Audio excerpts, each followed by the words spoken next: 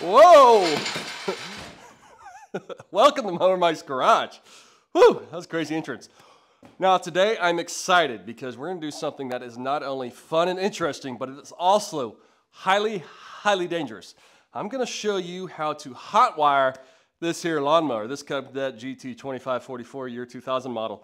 Now the way I do this will apply to pretty much any lawnmower, or even if you're trying to hotwire a car, semi-truck, truck, snowmobile, three-wheeler, two-wheeler, dirt bike, whatever you're playing with, this will probably apply. Because I'm not to be like the other hot wiring videos out there on the internet on lawnmowers. I'm going to show you how to hotwire it directly from the key switch to the starter. Now, what does that do, those of you smart ones out there? That bypasses every single safety switch that is designed on this lawnmower to keep you safe as you mow the yard. So, just please, if you are using this lawnmower to cut the grass, if you have a deck on it and you're going to spin those blades, do not do this because there's some very important safety switches on these lawnmowers that could save your life. Because if you fall off the lawnmower, or for some reason you start it and keeps going and you're not there, it can just keep on mowing with nobody on it. And what happens then? Then it flips over and cuts your head off, cuts your arm off, cuts your foot off, kills your dog, slices the baby's hand off, all sorts of bad things are happening. So don't do this if you're going to cut with it. But for the rest of you rednecks out there, and like me, if you want to do something else besides cutting the yard with these lawnmowers, which there's tons of applications, this one specifically, I'm going to turn into like a little mini tractor. So I want to get rid of all those safety switches anyways. That way I can operate it like a tractor. Or maybe you just want to use it as a go-kart or something to cruise around and drink your tall boys at the RV park and just look cool and impress those ladies. Then follow me. I'm going to show you how to do it the most efficient way I know possible. Now, why am I doing it to this lawnmower specifically? Let me show you what I ran into. Now, I think I'm pretty good at fixing lawnmowers, but this old Cub Cadet, she's got an issue that I just can't quite figure out. So I got a new battery on her, and she starts great. Look at this. Cranks, but it won't stop cranking. I get off it. It won't stop cranking. Click, click, click, click, nothing. I have no idea why this lawnmower is doing this. So I've got to get on here.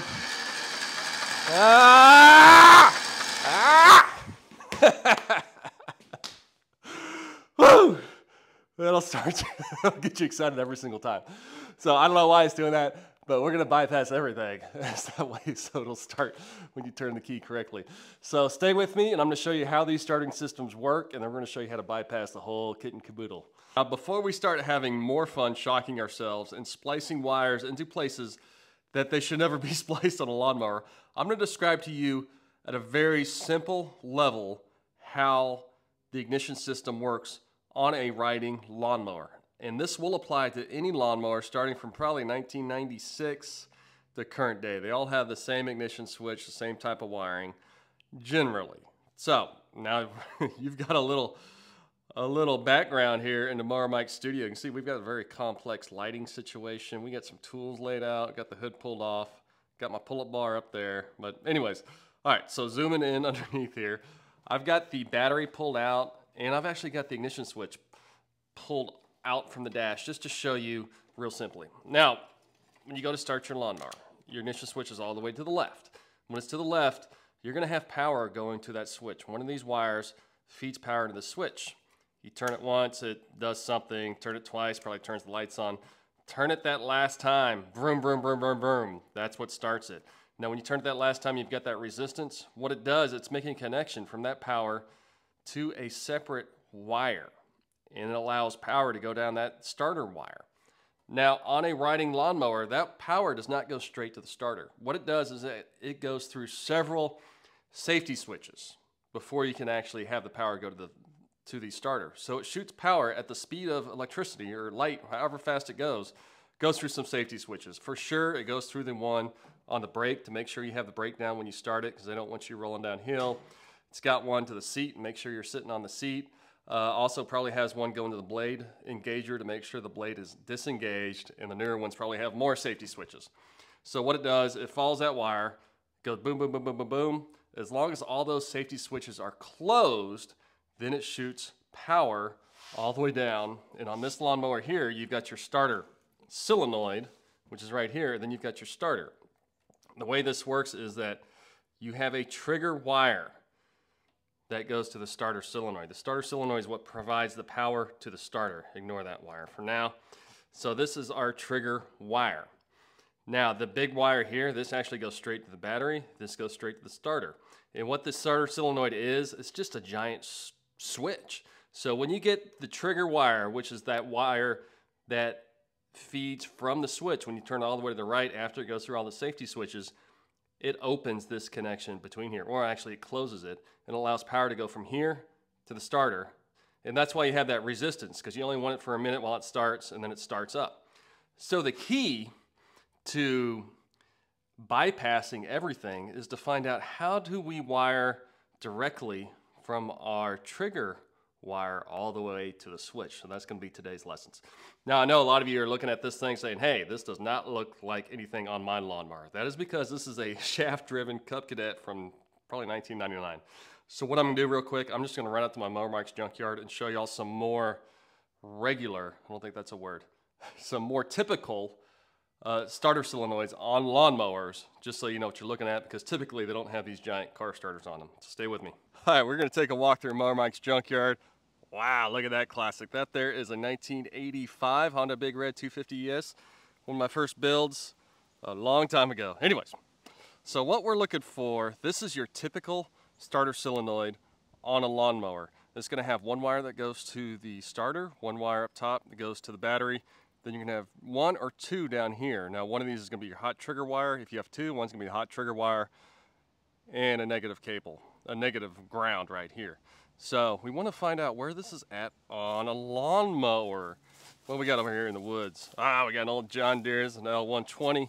Now typically on your John Deere's, they're real handy. This one's been stripped off, but typically you'd find it right there, right next to the battery. Super easy. What we got here? Boy, this is a mess, right? What we got here is an old Toro. Now the Toros and some of the other ones they don't have, if you don't see them right there behind the engine, a lot of times they're going to be here underneath the seat, which is kind of a pain in the butt to get to. But let's see if we can zoom in and take a look. Oh, there she is right there, starter solenoid. And what it is, you can take the battery out, and usually you can see right there, there's a couple bolts behind the seat. Now on what we got here, oh, we got an old school Gravely. Now on your zero turns, a lot of times they're just going to be behind the seat. They'll be real accessible. This one I have no idea, and we got some other stuff hanging out. All right, so that's where they're at. Again, you're just looking for that starter solenoid, and if you can't find it, just find it. It's really not that hard. All right, so with that, we're gonna go back in the shop and keep on rolling. All right, now that we know all the basics of how it works and the location of the different devices, we're gonna have some fun and start playing with some electricity. So strap on in. All right, so the first thing we need to do is to get to your switch, and specifically you need to find the connector to the back of the switch. Now what I found is, just take the switch off, or take the connector off. If you want to remove the switch totally, which you're gonna have to do eventually anyways, you can see the switch, it's got these two prongs on the side. What you need to do is somehow get behind the dash panel on the lawnmower, squeeze those prongs and push up, and it'll pop out towards where the lawnmower seat is, and you just pull it out. All right, so the first thing that we need to do is find which of these little prongs is hot. That's our first step. All right, so the easiest way to do that, I believe, is with a light tester. So what this does is when you connect that prong, or the tip of that, to electricity, when it has 12 volts, you're gonna have a red light in there. And this little deal here, you plug this onto some sort of ground. So I'm just gonna take this clip, put it on the negative terminal of the battery, like so. Come on, get on there. All right, and then we just go through and find which one is hot. Let's see if we can get it for the camera angle so we can get the good light. All right, we start down there and see no hot, no, there it is right there. That's the hot one. As you can see, the little light comes on, and the rest of them, you can see, are not hot, not hot, not hot. But that one right there is the hot one. So the bottom left, right there. Now, we're gonna go ahead and make a mark on the connector. Bottom left one, that one's hot. All right. But also, you need to get a hold of your switch. Let's see if I can find my switcherooski. Where did I put you? All right. What we specifically need to do is find which of those prongs is hot on here. So if you match it up, it's this one. This is the one that's going to be hot. And you can also double check it with the prongs going into the switch. Let's see, I think it's that one right there, because you can leave a little bit hanging out there. I can see right there, it's hot. All right, so the big deal is, don't forget which one of these is hot on the switch. All right, so it is the bottom left, and what I'm gonna do is, see, it's B. I'm gonna go ahead and put a little orange mark so we know that one's hot. All right, so the next step is we need to find, when you turn that switch all the way to the right, which one is it connecting to, feeding that hot to which one of these is the starter, feeding the starter. So what I'm gonna need to go get some help and have somebody turn the switch so we can test it and figure out which one's gonna be our hot wire feeding the actual engine. So hang on. All right, so the next thing we need to do, we need to take the switch, and what we need to do is find when it's starting, when you turn it all the way to the right, like so, to the right, we've got the hot wire, but what is that switching on when you turn it all the way to the right? And in order to do that, what you need is a multimeter right here. So you can see right here, and where I set it on the ohm reading. On the ohm reading, oh, little light right there. So 200K OHM, and what that does, that is testing continuity. So that tests continuity that the electricity is flowing. All right, I got my fancy ohm meter stand here. Come on. All right, so as you can see, when you put your two prongs together, boom. All right, so as we turn that switch all the way to the right, we're gonna wanna see where it makes a connection. All right, so for this, I've got a hand model hired in specifically for YouTube. I called up YouTube and they hire them, 50 bucks an hour. All right, so we see right there, we've got our orange mark. That's the one that's hot to the switch. Now let's find, all right, now turn it all the way to the right there. Yep. All right, you can see nothing there, nothing there, nothing there. Oh, but there it is right there. So this one right here is where we want to wire. All right, you can let go now. See, I've already put an S right there. So we know when you're in the starting mode that we want to splice in the wire that feeds this prong into the starter, and that way it's going to start, and we're going to bypass all the different safety switches, and we'll go straight to the source. All right, so stay with me. Next, we'll start splicing in there. All right, now it is time to start playing with some electricity. We have figured out which wire we want to hot wire. It's the S on here, which feeds to right here. And what I've got this orange wire, and I've gone ahead and cut it. Now, previously, I've spliced in both sides of the orange wire, but when you do that, some funny things happen because you're still getting power going back to these safety switches. So my suggestion is to just cut it. Don't worry about where it went. Just worry about what came right off the switch right here. Now, so what we need to do, we need to splice this wire down into the starter to hit that trigger wire that we talked about initially. So down there. Now, I found one of the best ways to do this when you're just testing electricity. What I like using, hang on, stay with me, is banana clips. I got these real fat ones off the Amazon, and it's really cool. You can clip them on there and just see if it's gonna work before you actually commit yourself.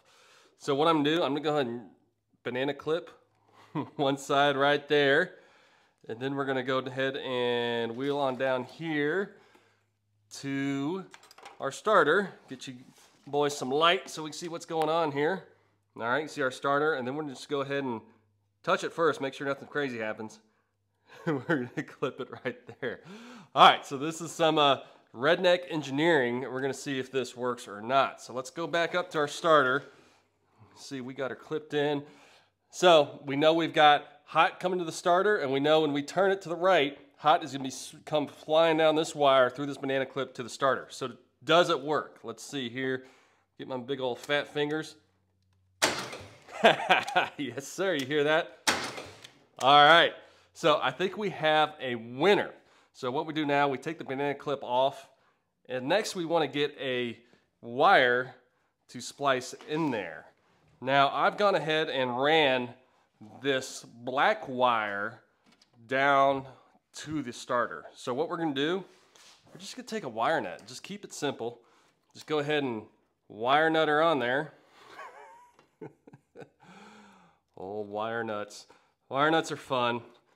Fun to say. All right, make them tight. And you can put some electrical tape around there if you're a little more concerned, which you probably should. So, but for this video, we are just going basic, basic, basic. All right, and then down here, what we got ourselves is, hang on. So I've taken the end of that wire and put one of these little clips on right here. And that way we can slide it right over the trigger wire. So now we should be set. And very, very cool. So what I'm gonna do, I'm gonna go ahead and make this look right, and we're gonna see how she starts. All right, now we're ready for the final test. We're gonna see if we get this old girl to start up for me. Now, just so you know, it's taken a lot of work to get this engine running before I even showed you how to jerry rig up the electrical system. So we're gonna go ahead and get her started and see how she works. Being a 25-year-old Cub Cadet, she takes a lot more work than your usual John Deere. All right, let's see. Come on, come on. Come on!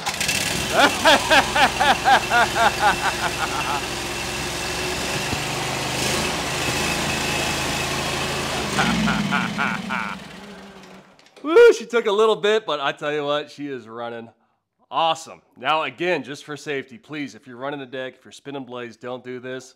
But if you're not, just hey, have fun with it. And also, everything I used in this video, from the tools to the multimeters to these banana clips, even down to the little electrical connection I used down there in the starter. I'm just gonna list Amazon links below where you can get your own, even the electrical tape.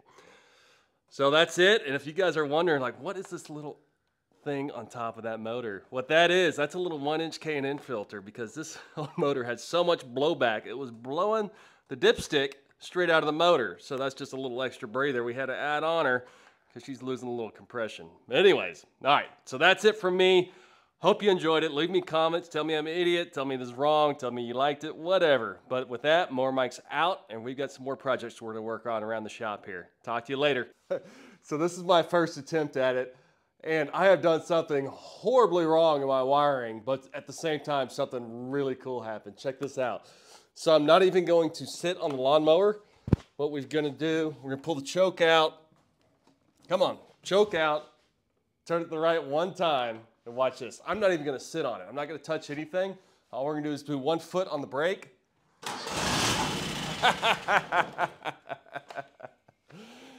Yes, that is crazy. So I'm going to have to dip back and figure out what I did, because we don't want that happening. To push the brake and the starter comes on. So let's try again.